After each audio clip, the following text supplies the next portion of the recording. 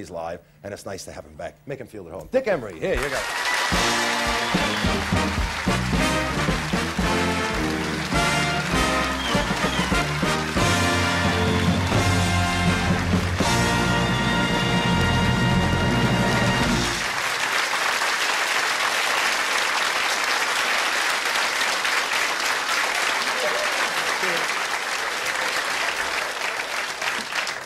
Your feet don't touch the floor. I know.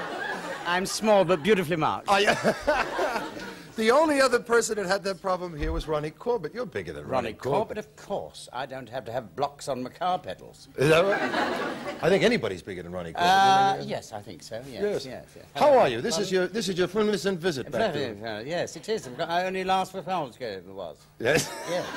How many years have you been coming back here now? I think it's since 69, actually. 1969, I first started coming out.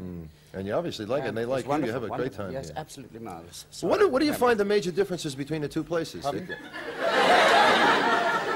right. Yes, it's all right. Close up. Oh, hello. Good yes, close up. Yes, very nice. You can do your best personable smile into there. Yeah. There you are. Good. What do you find the major differences? I mean, the show business differences between England and here. None at all, except that the audiences are far, to my mind, out here are far more receptive. I think that's the sun that does that. Everybody's much happier out here. Yes. They really are. Oh, the cold can be depressing, you know. Oh, that. terrible. You go back to England. I'm sure it's sinking. England's sinking, you know. Really. Yes.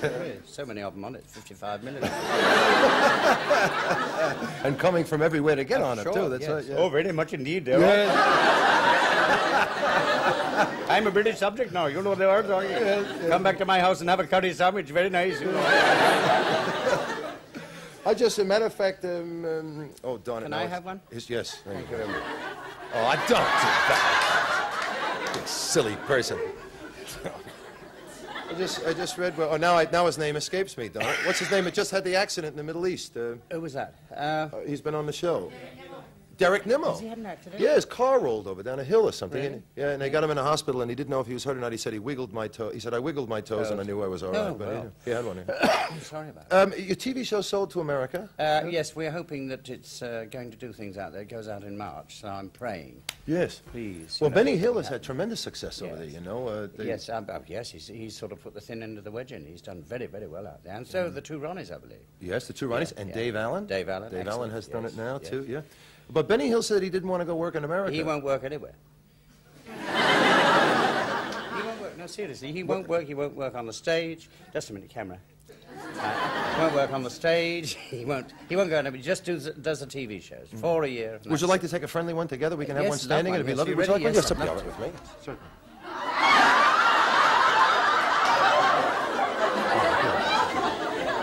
Always like to have the good ones.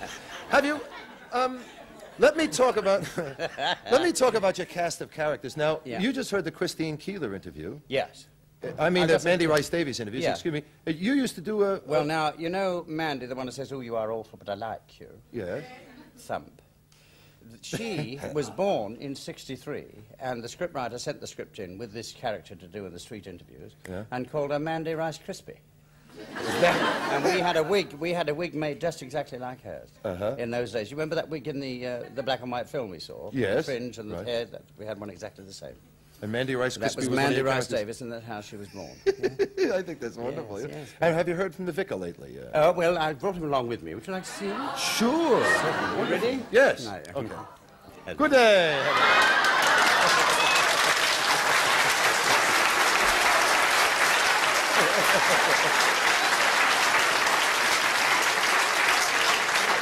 Victor, do you find that... I'm sorry. Do you find... I'll be serious for a minute. Cool. Do you find that the moral values differ greatly between the two countries? Oh, very much so indeed. Oh, yes. Oh, yes. Oh, yes. Oh, oh, yes, the moral things are very different. Of course, we are always trying to find another way of doing things in our country. Different way round from the side instead of the front, you see. But, do you enjoy traveling with Mr. Emery? Oh, very much so. He's a nice old gentleman. Is he? Very Yes. nice. Very talented, a he bit is. peculiar, but very nice, yes. Yes, Yes. yes. Oh, very talented. Has Very a funny, much so. funny walk, doesn't Oh, he? yes, he does. You want to see it? Yeah. Yes, go on.